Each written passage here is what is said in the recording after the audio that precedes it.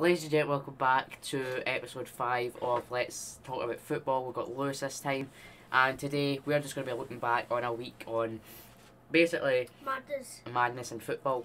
Obviously, on the Sunday night there from the week where we had going ahead, the news broke out early,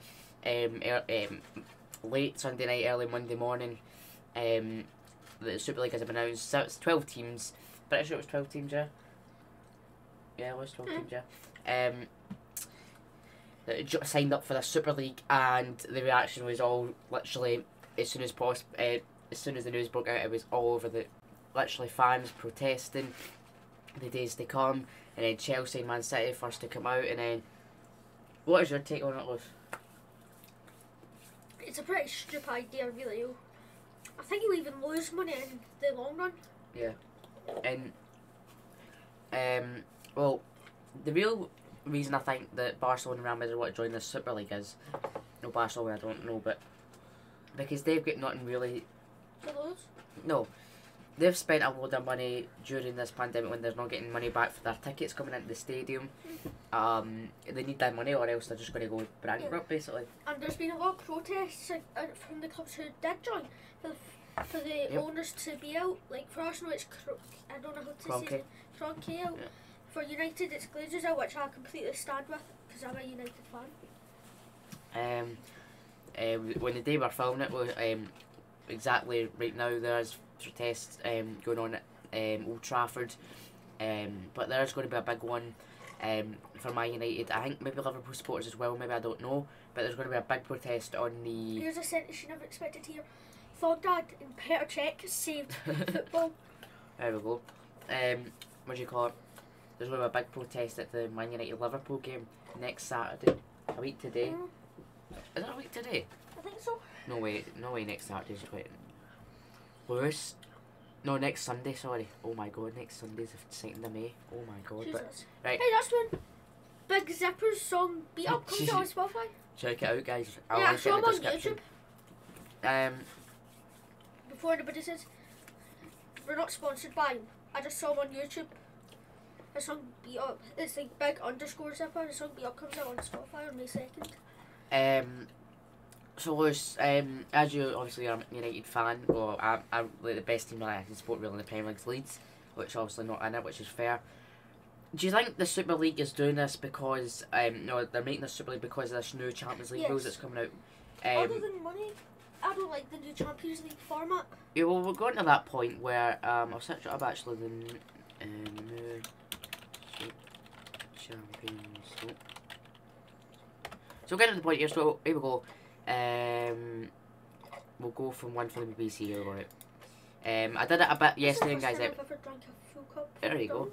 So Champions League plans for revamped tournament agreed. That's a document, obviously. Cover it says stop UEFA Champions League reforms. Lewis, you want to read a bit if you can, if you want. It comes today after 12 clubs, including 6 from England, announced plans to join a new separate European Super League (ESL) instead. Controversial new Champions League format is due to start in 2024 and until at least 2033.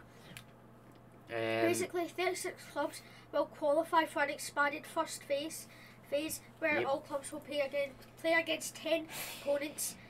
Oh my god. Where you continue at? Where you at?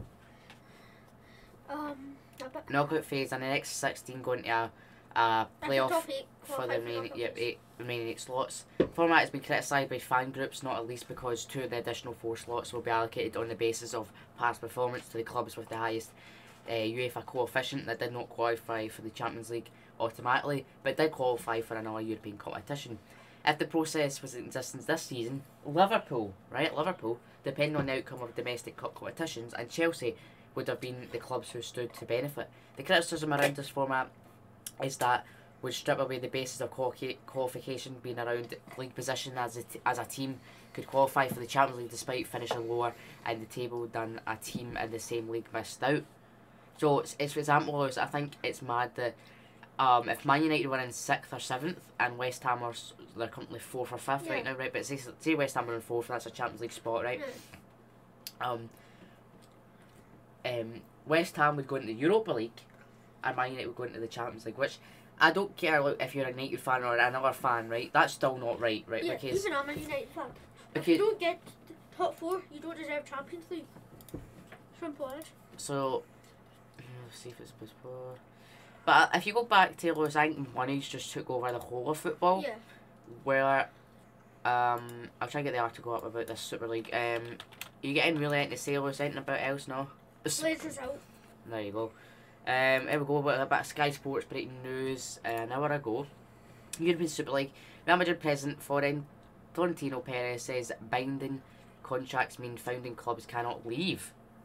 Wow. At that point, they're just going to play like their youth teams in the competition. Real Madrid president was one of the leading figures in the proposed European Super League, which fell apart when all 6 English clubs withdrew and others followed.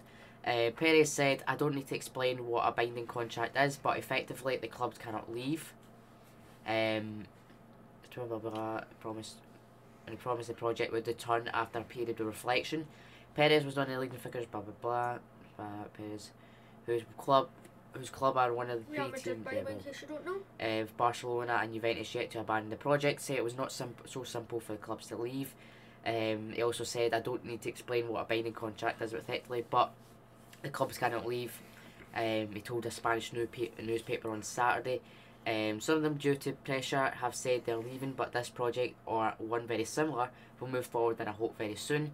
Super League was dealt another blow on Friday when JP Morgan, who had provided a €3.5 billion, which is £3 million, grant to the founding clubs, said it had misjudged how the deal would be viewed, which is a load of nonsense.